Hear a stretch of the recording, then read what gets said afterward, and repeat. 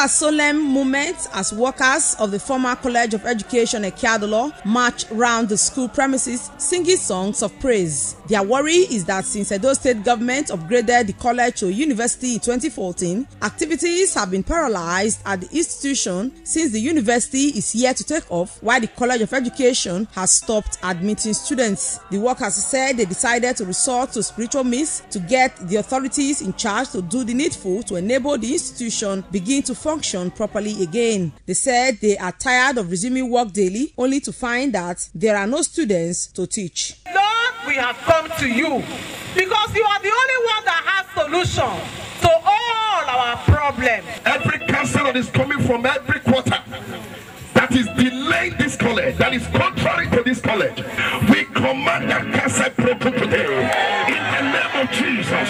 Several structures built by the Tertiary Education Trust Fund for the former College of Education Ekiadolor are under lock and key since there are no new intakes. Some of the staff said their appeal is for Edo State Governor Mr. College of Education to give approval for the college to admit new students into the institution, adding that the last set of students currently on industrial training will complete their program this year and they will be rendered redundant. As at now, we only have 3 students in the institution. So we are begging on the governor to please allow us as a matter of urgency so that we can admit students and so that the college will bounce back. The governor should, as a matter of urgency, listen to our plea and allow the management to admit students so that the college does not lose its license, because the college is a college that is based in Edo South.